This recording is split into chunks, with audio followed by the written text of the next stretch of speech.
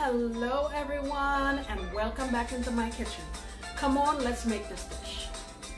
Alright guys, so I want to make myself a little bit of dinner. It's just me, so I'm doing a small batch right folks. You can make a bigger batch if you're making it for your family. And this dish is very low in carbohydrates. What I have here is some broccoli. So I've washed this already, and I'm going to cut it into florets and just put it in my microwave for about 1.5 to 2 minutes. I like my broccoli to have some crunch, so I'm not doing it too much. I have here some Black Forest ham. There are 6 slices there, and that's all the ham I had, so that's what I'm using. If you have rotisserie chicken, you can use that, but I don't have any. I have ham, so I'm just going to go with that. I think it'll be fine. I have here 2 tablespoons of cream cheese. I'm also going to soften this in my microwave, maybe 30-40 seconds just to get it a little soft. What I have here is 1/4 cup of half and half. I'm going to add this into my bowl here so that and the cream cheese will get softened together. Black pepper, garlic powder, all-purpose seasoning, and some yellow mustard. I'll be right back. Alright guys, so here's our broccoli.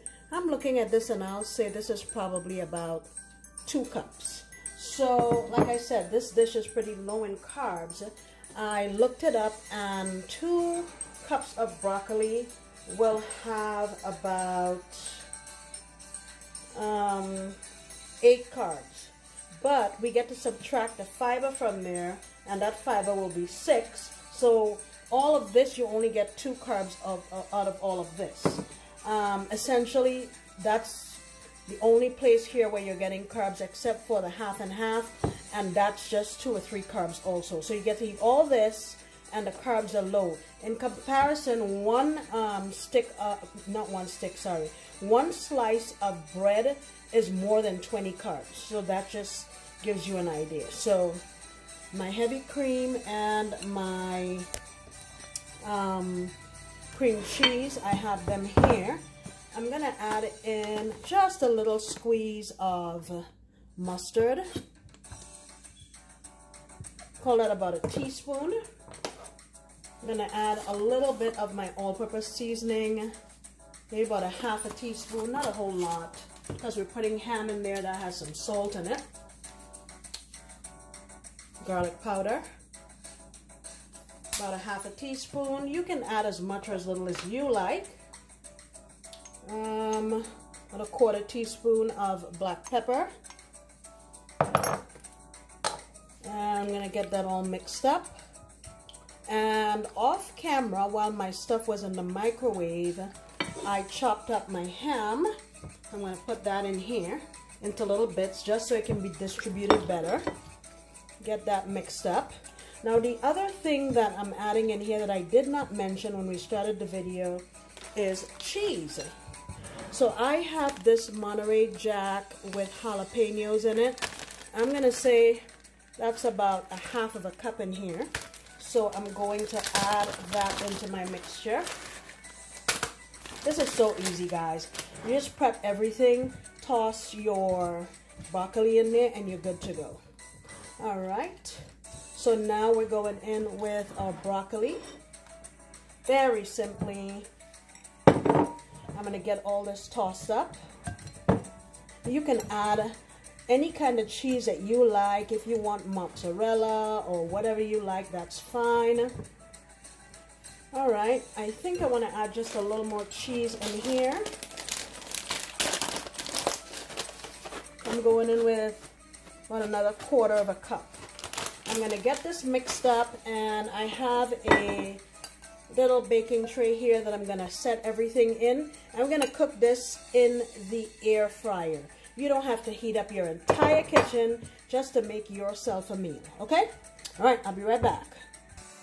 All right, here it is in my little dish.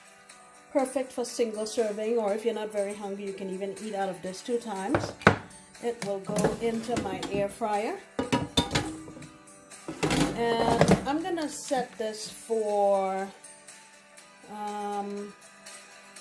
I'm going to say for now 8 minutes. I'll check it at 8 minutes because it doesn't need a whole lot of cooking since we already cooked the broccoli in the microwave. I'll be back.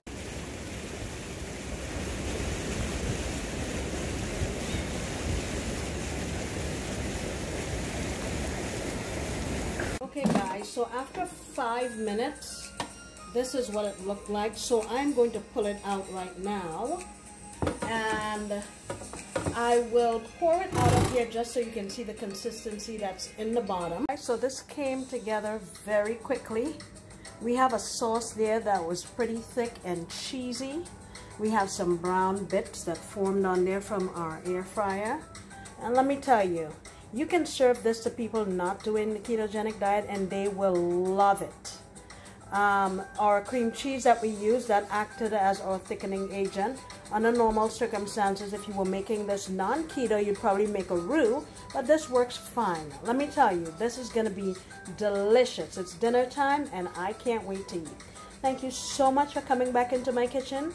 I sincerely appreciate you, and I hope you come back next time when I promise to make another delicious recipe. Bye.